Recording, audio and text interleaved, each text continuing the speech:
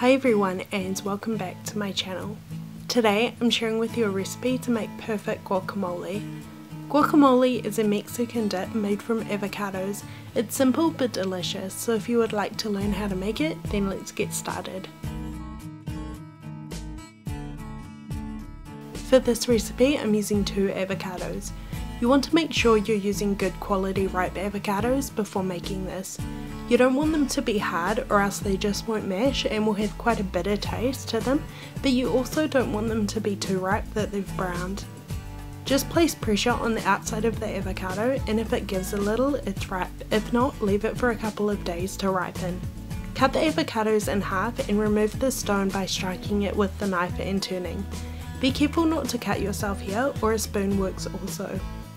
Scoop all of the flesh from the avocados with a spoon and place into a mixing bowl.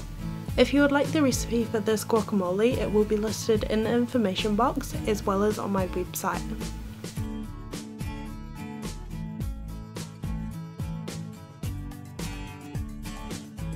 To the avocados we're going to add some lime juice. I prefer lime in this recipe, but if you have lemon on hand it works also. The lime helps to balance out the richness of the avocados by adding some acidity to cut through it. A tip before juicing any type of citrus, roll it on a chopping board first, that way you get a whole lot more juice out. Slice the lime in half and squeeze the juice out into the bowl with the avocados. Add a pinch of both salt and pepper to season. Don't be shy on the salt, avocados need quite a lot, but you can always add more later on. Start to mash the avocados. I find a potato masher works easier, but you can also use a fork. Depending on how smooth or chunky you like your guacamole depends on how much you should mash it. I prefer mine quite smooth and creamy, so I'm mashing it quite a bit. You can also add diced avocado to the guacamole with the remaining ingredients. For a basic guacamole that still tastes great, you can leave it like this, but there are many other ingredients you can add to it. Most popular is onions, tomatoes, jalapenos, coriander or cilantro, but you can also add mango, pineapple, garlic and many other ingredients. For this recipe I'm using red onions, tomato and coriander or cilantro. Cut the ends off the onion and cut it in half.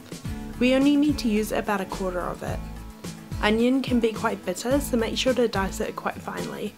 I'm using red onion because it usually works better raw than brown onions do. It has a milder flavour and also adds some colour to the guacamole. Add the diced onion to the mashed avocados.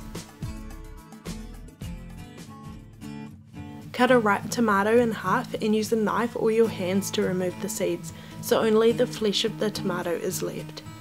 By removing the seeds, most of the liquid is removed. That way the guacamole isn't watered down.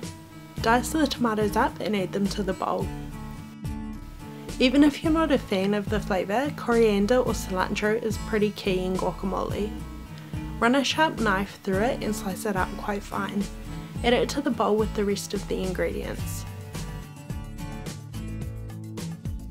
Use a spoon to mix everything together. If you did want a chunkier guacamole, now is also a good time to add the diced avocado.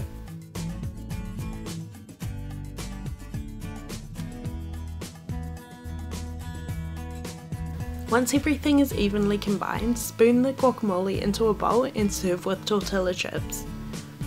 Guacamole is great with many Mexican dishes, or it simply goes great on toast. Make sure to give this guacamole a try and let me know what you think. The recipe will be listed in the information box as well as on my website. For other recipes, take a look at this chocolate lava cake or this roasted pumpkin soup.